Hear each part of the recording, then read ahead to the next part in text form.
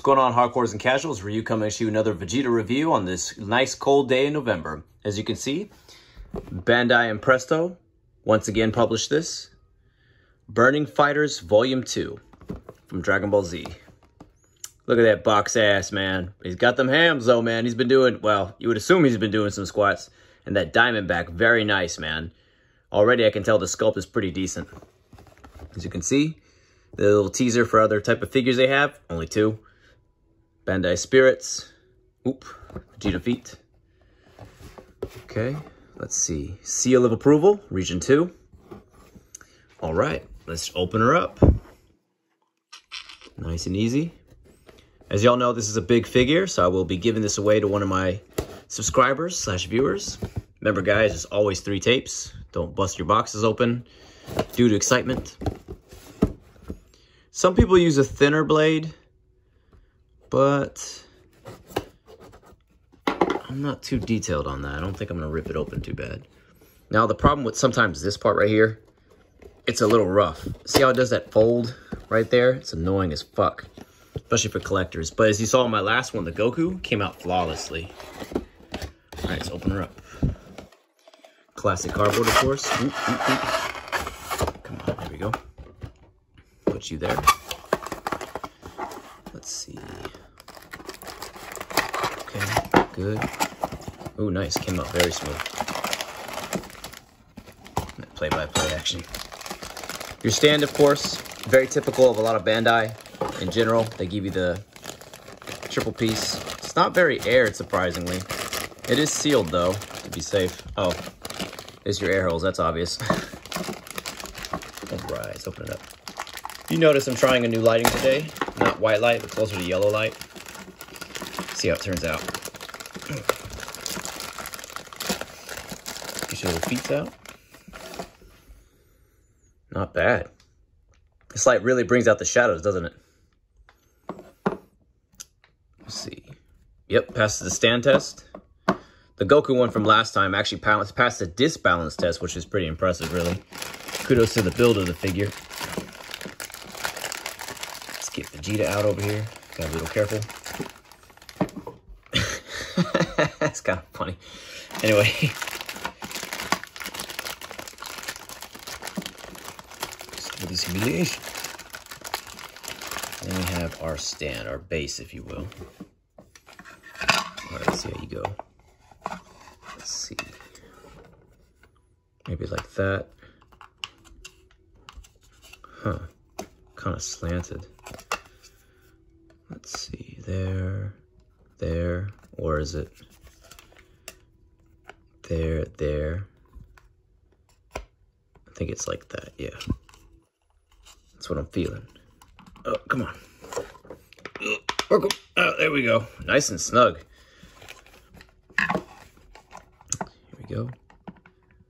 Not bad. It's not as tight as the Goku figure, but it's still pretty solid.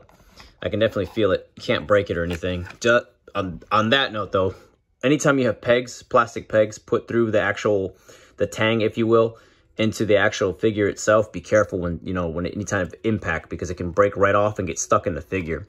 You have to pull it out with some pliers. All right, on to the review. This figure is not bad. Look at it, very sharp, very nice details. When you look at the face right here, you can see all the cheekbones and the little tiny indentions, and you see a little bit of shadowing on his little scowl that he typically has. That kind of mild, irritated look. Little sharp nose. The sculpt is really nice. Now, it kind of captures the original Vegeta. Now, what I mean by that is, he's a small-framed guy. I don't know if you noticed, but, like, look how thin they made him. Almost too thin, in my opinion. But it makes his head look disproportionate. But his head has always kind of been the biggest part of his body, if you will. And, Saiyan suit, of course. Without the shoulder pads. Very ripped, well sculpted. I do like how they brush the colors on here. So it looks a little more like he's being really chiseled. Maybe a little more. You know, some people are vascular but not ripped. It's kind of like that. You have good calves. See the rips in between. The hamstrings. Of course, the booty. One day. Huh. I'm not sure if I like that. Made in China. They had to put it right on the back there. I won't deduct points, but that's not cool, man. They should have put that on the foot or something, to be honest with you, on the bottom. That diamond's looking sexy, though, man. The shadows are perfect, man. This is definitely great. I'm glad I showed this in yellow light. It looks really nice. It really highlights all the little lines and details. If anything, you'd want it more detailed. Small hips. But like I said, he's got the X-Men look. What I mean by that is, see how you come here? It's a cross. So your X is thinnest in the middle, and then you're coming out, obviously, in the form of the X. If you had bigger shoulders, it'd be a little more obvious. Probably like a Broly figure. But yeah, man, not bad. I do wish there was a little more to this. The light actually makes it look better, in my opinion. The blue is a little slightly off. It's a little lighter if you see it in person. But the yellow light's making this look fantastic, man. If you were trying to pose to sell, this would be it. The skin is slightly more peach than it looks. The hair is really nice. It's kind of a charcoal black, and in person, it looks really rich. It's really nice. I don't like that lining. You can see this lining right here. That's where they put it together. These are nitpicks, don't get me wrong.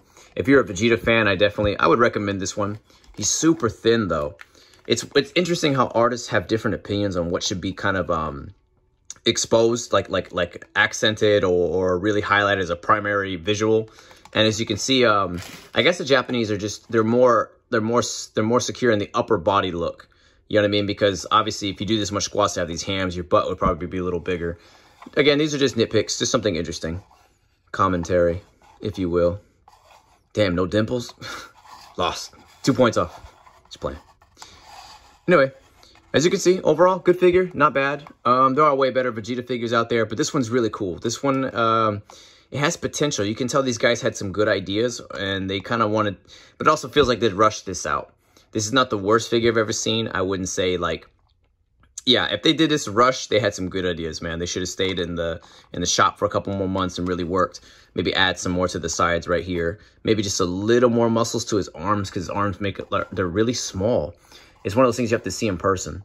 From a distance, this is a very good shelf figure, and this would catch any Vegeta player's attention, if you will. This is definitely in the Vegeta collection. If you're a Vegeta fan, the shadows alone are like a 9, man. I really do like how just putting them in the simple lighting really accents them. So you can pose them in certain ways like that, and it just looks good. He just looks good from a distance, man. And if you're buying figures for your shelf, which unfortunately half the time that's what it is, this is definitely a figure I'd have on my shelf. You know what I mean? Guarding my sacred form. No, just kidding, guys. But anyway, not bad, huh? I would probably give this probably a 7.5. There's no way you can deduct it. It's a little beyond mediocre, but definitely not in the top Vegeta figures, man. Bandai, Banpresto has come up with way top Vegeta figures. They just don't come up with them as often, man. It's like once in a blue moon, something just pops, and they'll have this really shredded, vicious-looking Vegeta, man. And not vicious like always, like brutality. Just something that just look really badass, where you just see it a mile away. But to be fair, this is one, again, I am repeating myself a little bit, but this does stand out. Look at those shadows. I won't argue with that, man. That is the best part about this figure, is that I can pose him in almost any lighting, and I'll get something out of it, which that is a plus for artists and people who are trying to show off their figures. Well, anyway, guys, before I go, I will announce one more turnaround.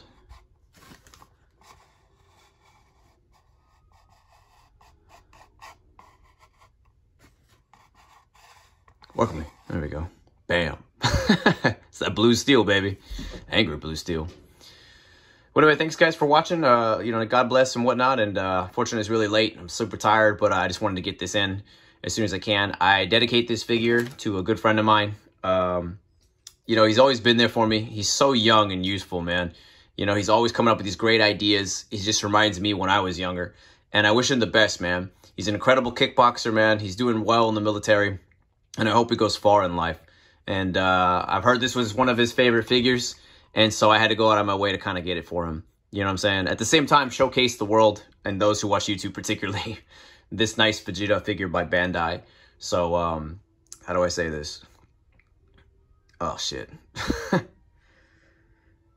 damn it, guys. Anyway, yeah, man, Trey, thanks for everything. Seriously. Thanks for being in my life. Thanks for hanging out with me when the time was right. You know what I mean? And thanks for making my life easier in the military. All right? Well, you take care, guys, all right? And shit, peace out, guys.